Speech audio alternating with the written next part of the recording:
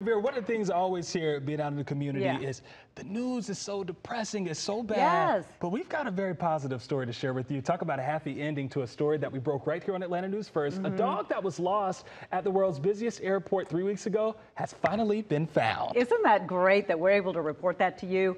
Maia is finally going home to her mom in the Dominican Republic after she got out of her kennel. She was under Delta supervision at the time. Atlanta News First, Madeline Montgomery is live at Hartsfield-Jackson this morning. You were able to meet Maia and then see her off as she heads home to the DR. That is right. It was such an amazing thing. She actually should be boarding her flight right now. I was able to speak with her mother, Paula, right when she went missing. I know how much she missed her baby, how worried she was. Well, Paula's mom flew in last night to pick Maia up, bring her back to the Dominican Republic.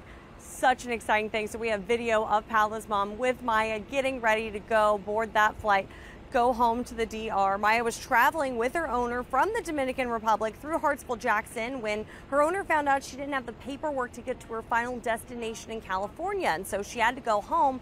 Well, in that time, Delta took custody of Maia, and apparently Maia escaped her kennel shortly after that.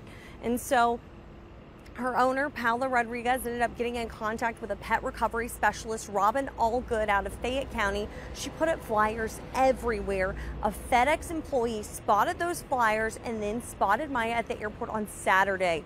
And so Allgood was able to search for Maia with airport workers and a wildlife specialist, and she was eventually found hiding near the North Cargo facilities. And we spoke with Paula's mother about how excited they are that Maia is finally going home.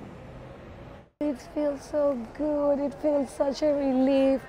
I am so happy. My heart is full of love. And I know that it's going to bring all the love and all the peace again back to my family. In a statement from Delta, they say they are happy for all of the teamwork that made finding Maia possible. Maia should be home with her mom later this afternoon.